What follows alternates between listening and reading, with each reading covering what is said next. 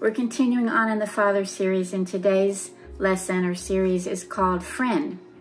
I read an article about this conflict in calling God our friend when he's also our king.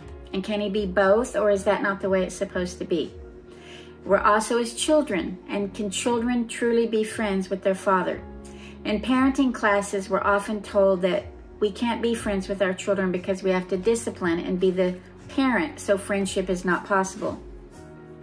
And we know that God is more than just a chum or a buddy or a pal, but if he's only just king, then we neglect the aspect of his companionship.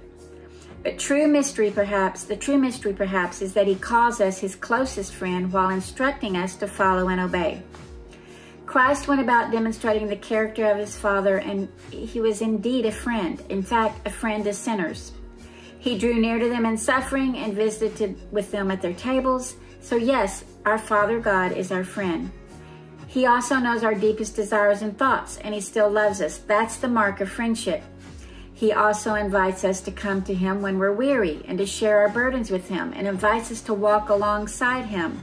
Yet at the same time, he's our shepherd who guides, leads, and protects. Exodus 33 says God spoke to Moses face to face as a friend, and look what he told him as a friend, the 10 Commandments for life.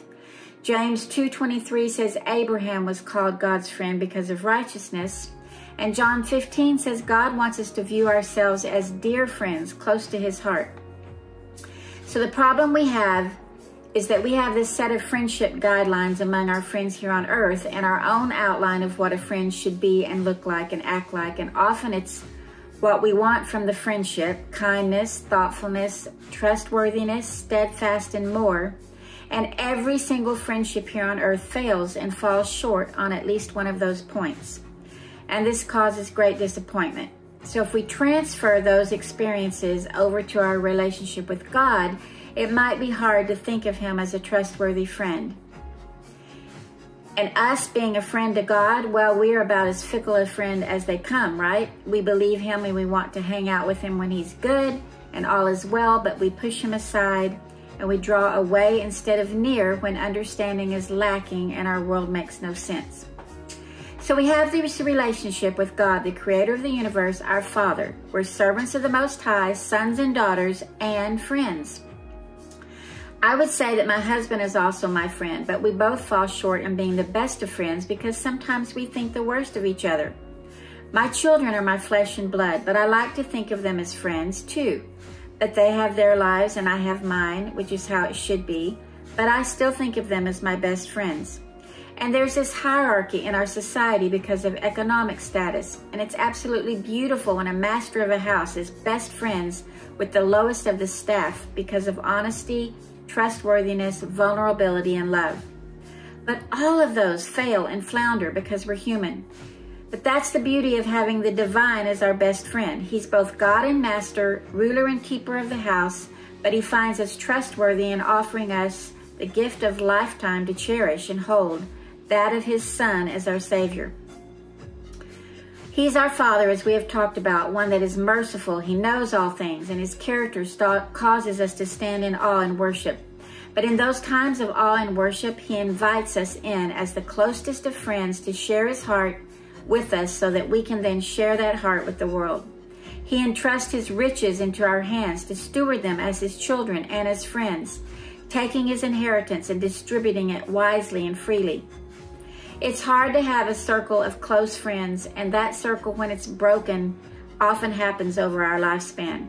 That's why it's of utmost importance that he is the friend and the link that keeps our circle close. And when friends exit our circle, when we move and leave friends behind, or when friends betray us in the worst of ways, there he stands in the center to comfort and be our rock on which we can stand as we reach out to him as friend and place our trust in his unfailing love. So in conclusion, prayer is that conversation with a friend of all friends that is the most satisfying and beautiful time of intimacy with a friend that we can ever have. He hears, he listens, he takes our requests to heart, enjoys every praise, and then he shares right back with us his heart to us, his kingdom, stuff like power and glory that fills and transcends any intimate friendship that we could ever have here on earth. Yes, he's King, he's Lord, he's Father, he's Savior, he's amazing, he's good and kind. But he doesn't drive off in a gold coach and wave a few fingers at his subjects when he's crowned with honor and praise. He invites us in to ride with him, to serve alongside him, and to eat at his table always. What a friend God is to the lowliest of the lowly, and counts them as worthy of his very presence and grace, our Father.